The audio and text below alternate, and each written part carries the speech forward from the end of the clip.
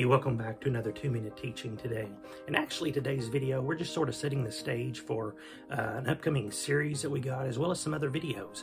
And some other videos that we're going to be answering questions that people have asked.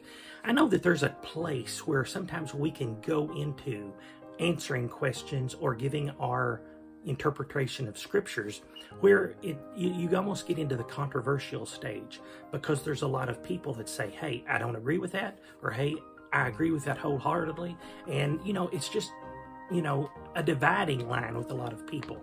But I invite you to watch some of these videos that we've got coming up, because we want to study the Word of God together. And I want to tell you something today. It's not a case to where you think, hey, Christ saved my soul, I'm born again, that's it. That's all there is to it. No. Do you know what the Bible said in the book of 2 Timothy? The Apostle Paul said, study to show thyself approved unto God, a workman that needeth not be ashamed, rightly dividing the word of truth.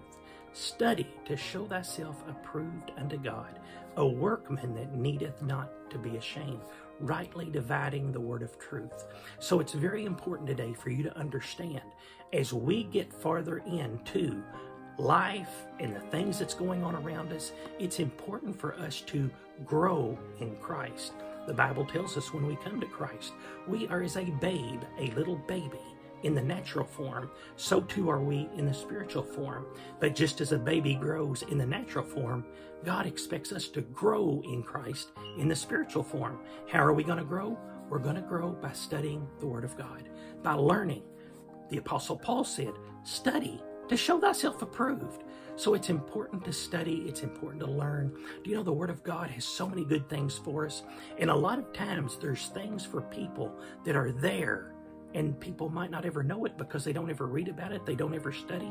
And it was just like I said on this video that we had recently, in which we was talking about the revival that broke out at a Kentucky college. It's not a case where you have to travel miles across the country or to another country to experience revival. You can do it right where you're at, through the Spirit of God. See, these are things that a lot of times people don't really study the Word of God, and they don't know that.